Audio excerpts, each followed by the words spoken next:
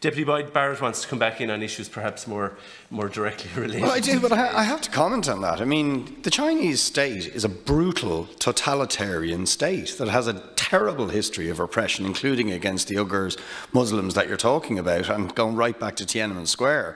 But isn't it a telling indictment of our own state and the NTA that taxi drivers who need PPE can't get it from their own government, from the NTA, but have to end up getting it from the Chinese state? I mean, I think that's a question should be directed at the NTA, not at the taxi drivers. Maybe the Department of Foreign Affairs as well. Yeah. And maybe we will. But you might wish us to make that recommendation. I absolutely do. And I mean, I just want to thank Jerry and Jim. Fair play to you for coming in, and all of the taxi representative groups. I am going to offer... no, absolutely. I wanted to just... pressed for this session to take place, so you might want to speak last, or you might wish to proceed now. It's a matter for yourself. You want to... Sorry, say that again, I know you pressed for this session to take place, so you might want to speak last, or you might want to proceed now, but I'm just alerting you to that there are 2 other speakers. Sure. No problem. I'll be quick. No, I'll go ahead. Yeah, go ahead. If that's okay. Yeah, go ahead. And just thank... I mean, would it be a fair summary, just to ask Jerry and Jim, that the key things that you're asking for is for this step-down income subsidy to make it viable for taxi drivers to survive, for grants to cover your fixed costs because of the loss of income means you can't cover them yourselves, the 10 to 15, the 10-year replacement rule to go to 15, a moratorium on new licences, and critically, for the NTA and I suppose the government, the Minister for Transport, to treat taxi drivers with respect and give them fair representation on a committee that's supposed to be representing them. Maybe you could just say if that is a fair summary, if there's anything else you'd like to add, and maybe your own views about why the NTA seem to be treating taxi drivers with such contempt and ignoring them and seeking to reduce your representation on committees rather than increase it.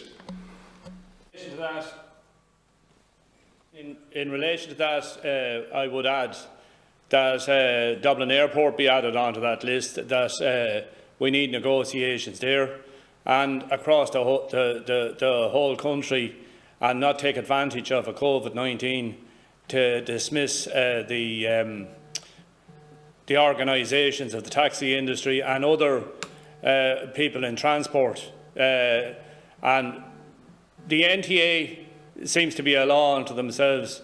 They only come and look to solve problems. And in fairness, we did solve an awful lot of problems in relation to the wheelchair, the driver check-up. All of this was brought in by representative groups at the time.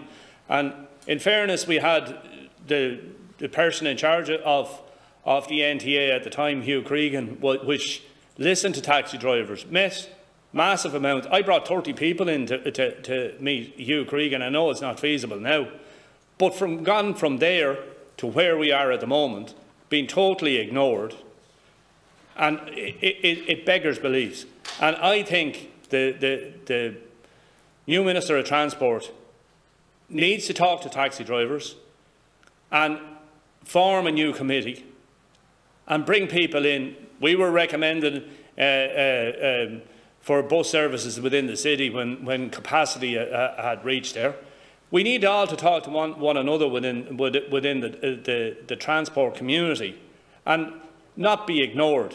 And then if we're not being ignored, we're being dictated to, and we're not being given information in relation to screens, masks, and any other thing in relation to COVID-19. I think we're totally being ignored.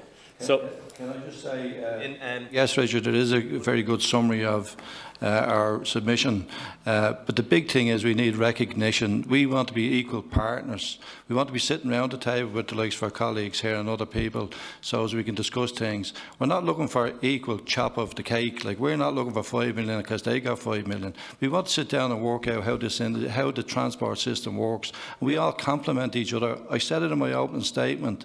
We all need each other to survive and for success. I would just ask one last thing is, can you remember when the last promotion for the use of taxi was? Because I can't. I think that's something that needs to be done immediately from the National Transport Authority to promote the use of small public service vehicles. And as I said, the priority would be to stop the issuing of new licences at the moment. Letting guys come into an industry that's down on its knees is just wrong. Thanks, Mr.